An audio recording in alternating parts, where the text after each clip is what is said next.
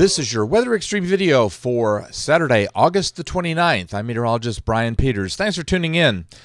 The surface map this morning shows generally a high-pressure system over the eastern third of the country, with a traveling weather system up approaching the Great Lakes. And, of course, we have just off the map where you can't see it, we have Erica. And Erica is certainly giving us fits. In the upper air pattern, we have a bit of a conundrum here because it's a weak pattern, and that weak pattern may actually help to enhance the shower chances over the southeastern U.S. Today and maybe even tomorrow. We can see that weak upper level disturbance generally over Mobile. Let's take a look at another water vapor image, and this one shows it a little more clearly because it's getting some dry air wrapped in around the circulation. You can see that dry air over Mississippi in the orange color, and then going into the northern Gulf and then coming back towards Mobile. That is where the upper low is, and that will be circulating around, meandering around the lower Mississippi River Valley. In the meantime, of course, temperatures across the United States are definitely not bad for August. I mean, it's fairly warm across the country with no real extremes, unless you consider the 91 extreme. And I guess at 5 a.m., that's pretty extreme down there in the southwestern U.S. Across central Alabama, we're basically around the lower 70s, and it looks like today we'll probably not see much out of the mid 80s, as we have additional clouds, and we also see some showers. Looking at the overall radar chart for the southeastern U.S., we're pretty free of showers in central Alabama right now, but there are showers to our southeast, and they're coming this way. Quantitative precipitation forecasting for the next 5 days shows on the order of 4 to 5 inches across the Florida Peninsula, and that's because of the presence of Erica, or the remnants of Erica. We'll have to wait and see about that. Storm Prediction Center is not outlooking any slight risk or marginal risk areas, but a large area of thunderstorms forecast. There is a marginal risk over South Florida and Southwest Florida on day 2 as Erica approaches, and on day 3 we see that threat is still there. All right, we've been talking a little bit about Erica. There's a wide look at the overall satellite image of the tropics, and you can see Erica there just to the south of the Hispaniola, or southwest of the Hispaniola landmass, and we have a little disturbed area out there in the middle, and then you can't see it, but there's another one coming off of Africa. Here's a close-up look of Erica, and Erica is still maintaining her shyness by defying forecasters. It continues to move nearly due west, but it is expected to turn a little to the northwest later today. And out on the coming off the African coast, we have this disturbance. Let's look at the National Hurricane Center's track. Track of Erica has been progging a little to the west continuously. It progged over into Florida and then back out over the east coast, and in the last 36 hours has been shifting a little bit further to the west with just about each model run.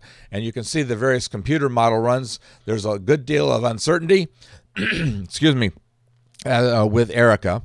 And the one that's coming off the African peninsula, the African continent, excuse me, been thinking too much about the Florida Peninsula.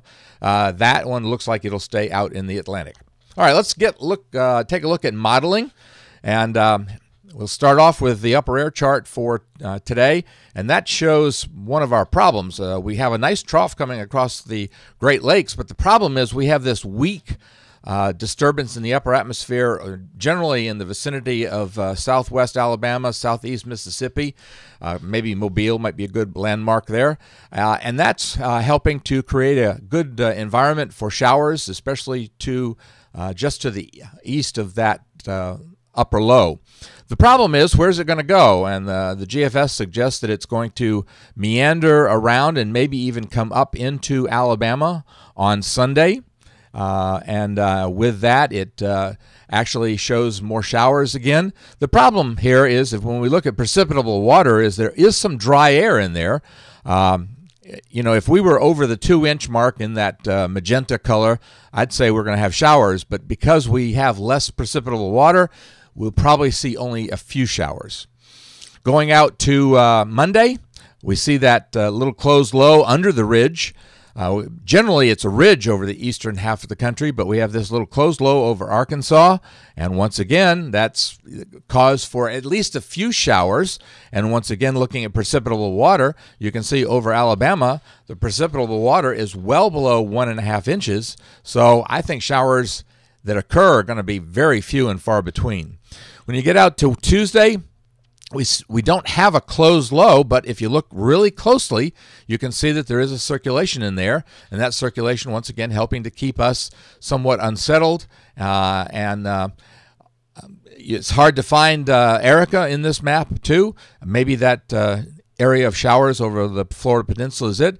But looking at the European, it's kind of interesting. The European does the same thing. It really doesn't have an organized Erica over or just to the west of the Florida Peninsula. Getting back to the GFS, we still have this disturbance over the lower Mississippi River Valley. You can see it in the wind field and also in the vorticity charts there. But that's going to be nothing more than producing some rain over the southeast and some scattered showers over the southeastern U.S. Thursday, we see the closed low come back, but it's moved to the southwest, and it's over the northwestern Gulf of Mexico. And so we see some showers, a good possibility over that area. But over our area, once again, can't probably rule them out completely, but they'll probably be few and far between.